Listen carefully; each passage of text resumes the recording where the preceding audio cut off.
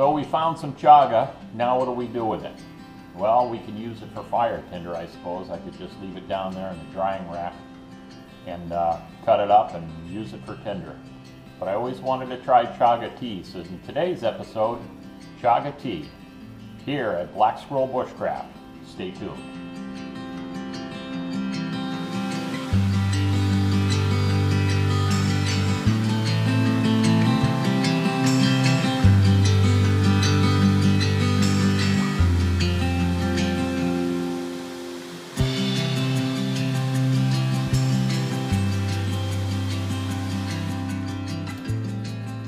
Okay, so I'm starting with about 20 ounces of water in my my solo stove pot.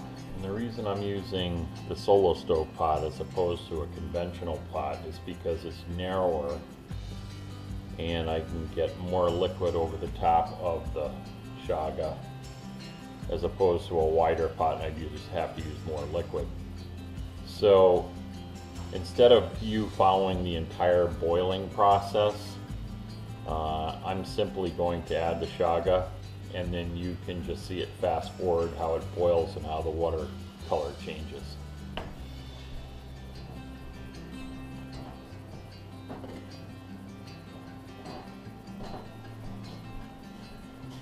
So I've simply just taken the chaga and just brushed them off. I'm just going to add them right to the water.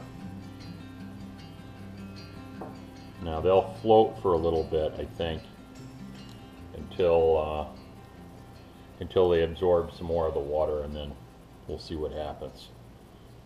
Okay, so sit back and watch the fun while we go into fast forward.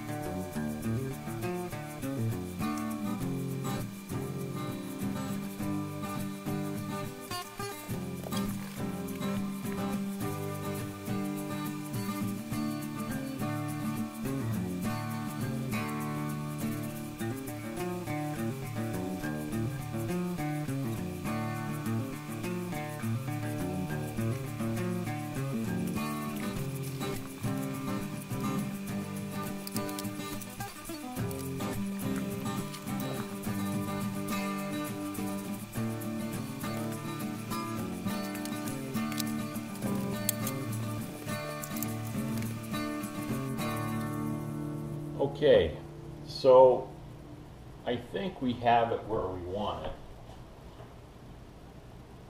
It's been on there about 10 minutes or so, boiling.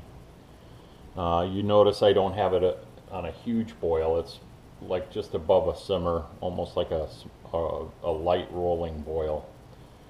So I'm just going to turn the heat off. So once it got to a boil, it was about 10 or so minutes. So you can almost see to the bottom, or you can see to the bottom. It's like a kind of weak coffee or extra strong tea. So I'm just going to take my cup, and I have this, these are really cool. I'm going to leave a link below as to where you can get one of these. This is just an individual cup. Finum, F-I-N-U-M strainer. They call it a tea basket, but you can put coffee or tea or whatever in there. And I'm just going to put that in there to just kind of strain out the bits. And that's one of the reasons I like this pot, is because of the spout.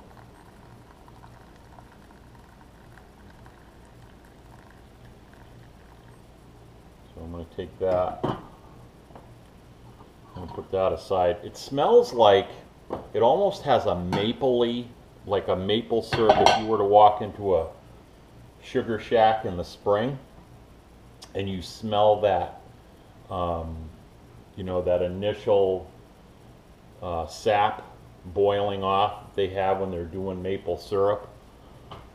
That's what it smells like right now. It's strange because I expected something a little bit different, more, I don't know, birch beer like, I guess.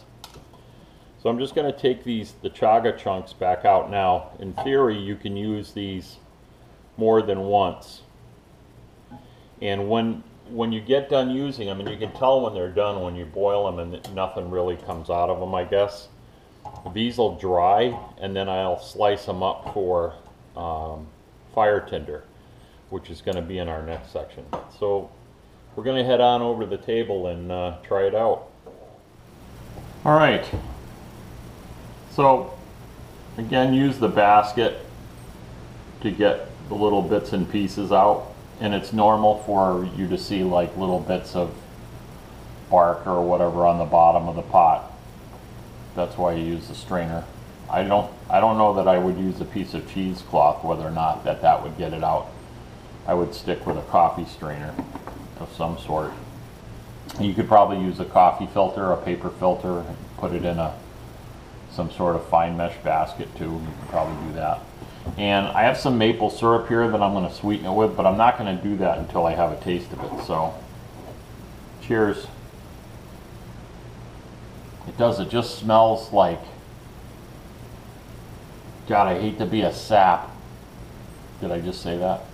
Anyway, it does smell like the forest a little bit, but more of a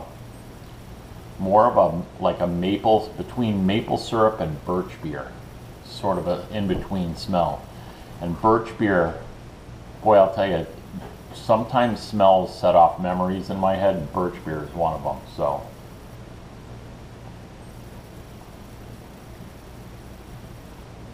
that's nice. You know, if you like black tea, oolong tea, wow, that's nice.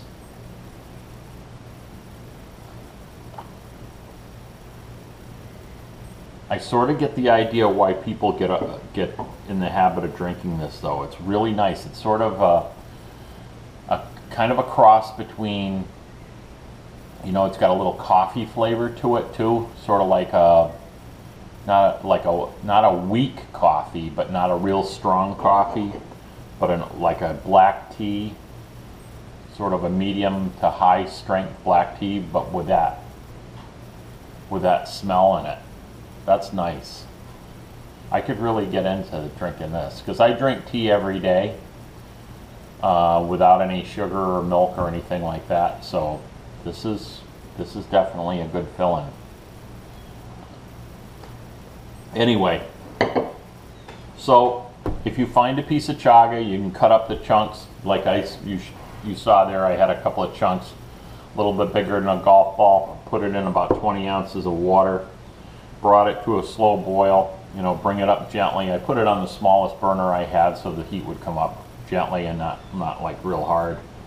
Once it's to a boil, I just kept looking in the pot to check the color, and as soon as it got to like a dark tea color, that's when I stopped the process.